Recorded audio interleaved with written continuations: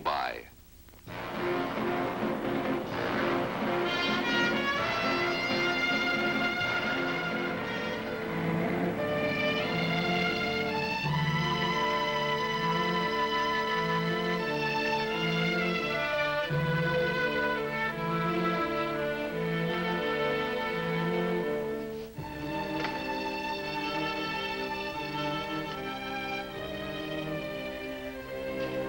Looking for Paul Devinger.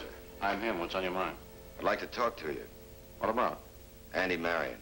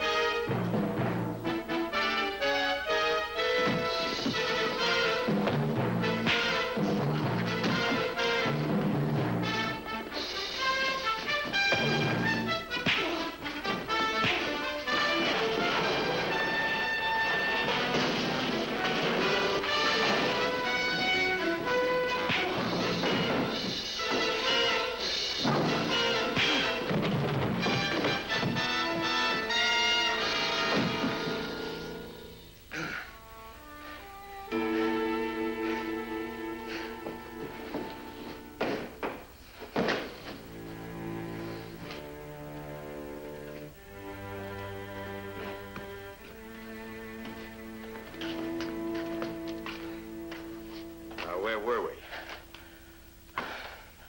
I don't want to talk about Andy. Could have fooled me. A friend of yours, Eva Stalick, sent me over here. Now, I'm not going to explain, but Andy Marion left you some money. That's all I came over here for. Hey, mister. I don't get it. This money, he didn't owe me anything he could pay back. I don't know about that. You bought him his honeymoon. Yeah, I guess I did. But the money ain't gonna do any good now. It's too late. Yeah, well, you fight that out with yourself. I was beginning to get tired of the whole thing. I knew from the start I couldn't buy anybody's way into heaven. Wasn't even sure Andy Marion would get a hearing. But I couldn't see anything wrong with paying a few people back for the hurt they might have felt because of him. It was his money and he didn't need it anymore. But things were beginning to get sticky now. Eva Stalick, Andy's wife of 1 week, was missing. Detective Lieutenant Butter had me tagged as having a piece of the action. So I doubled back to talk to some of the people I'd been to before, people Andy had known when he was alive. The closest one was Paul Devinger. I found him at his father's waterfront stable. Get off my back. Get away from me. You saw Eva, didn't you? Yeah, I saw her. What did you talk about? We talked about pigeons. The Queen's coronation. We planned a maid party. What's it to you? I'll tell you what's it to me. I'm on the run trying to spread a dead man's money around because I'm being paid to do it. And that's all I intend to do. Now one of the people I see is missing and the cops are leaning on me. I don't like it. And if you've got something I wanted, now what did you and Eva talk about? Word for word. Hello, Evie. Hello, Paulie. Long time no see. How you been? Good. You? So. How about you and me taking a walk down by the river? That sounds nice. Real nice. You sorry I came to see you? No, Paul. We used to be such good friends, you and me.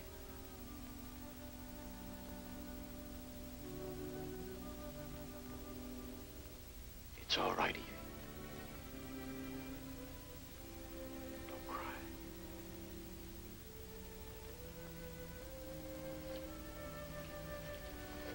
So I saw her, Bailey. We walked along the piers and we talked. We talked about old times. For instance? For instance, she was underweight. She ought to take a little vacation. With you, maybe? Yeah, with me. Why not with me?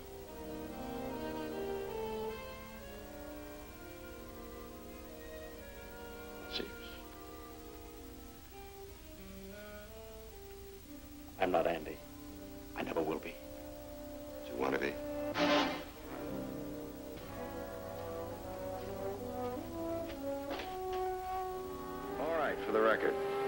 Coin a phrase, I have the key to this whole thing right in the palm of my hand.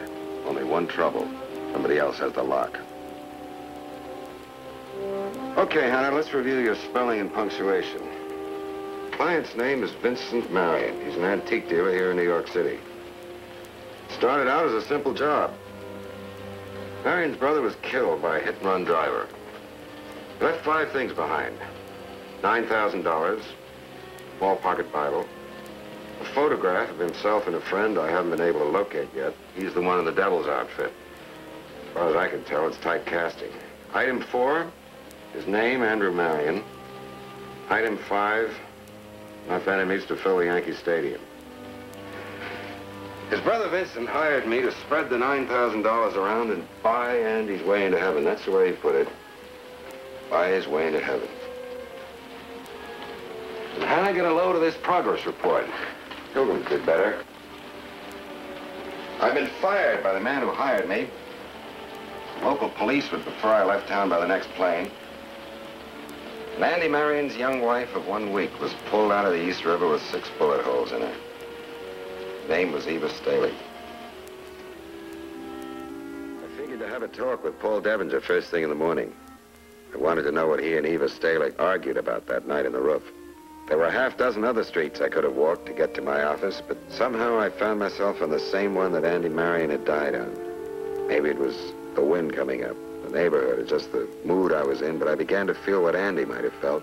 I could almost hear the roar of that car, see those white-hot headlights stabbing out at me as I crossed the street.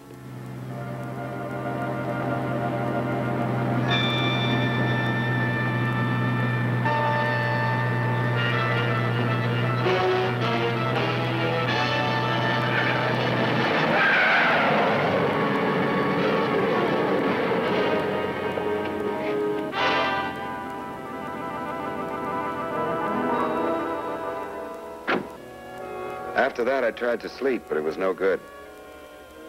I knew Devinger's ice house would be open for business early, so I headed over that way. The sun was just breaking on top of the East River when I got to the stable. Eva's dead, Bailey, I know. The police were here.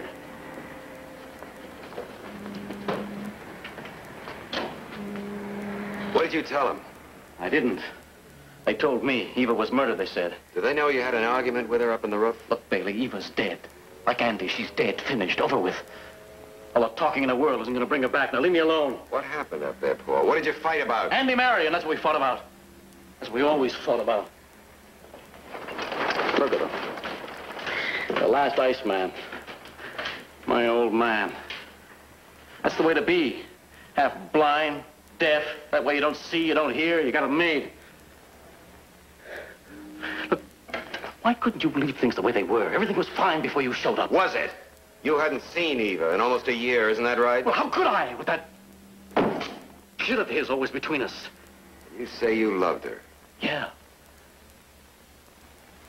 Yeah, I loved her. What do you think? You don't want to know what I think. It's been a long, long road. New York to Italy to Holland, Paris, and back to Devinger's ice house, the brass ring. For the first time, I had a personal stake in this thing. A very pretty girl with deep green eyes was lying in a hospital bed trying to stay alive. If the payoff wasn't rigged, someplace in this ancient waterfront ice house, the marathon would be over. And if I was lucky, I might walk away from it after it was all over. If you want exercise, why don't you peek in that sarcophagus over there in the corner and say hello to an old acquaintance? Please, feel free. I insist.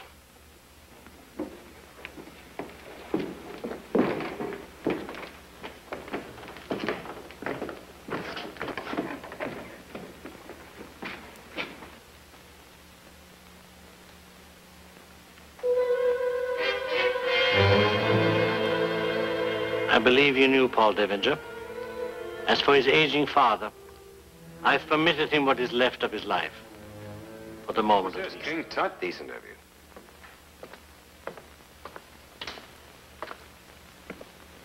His name is Paul Devinger. His father owns a stable. He tried to raise Marion's rent.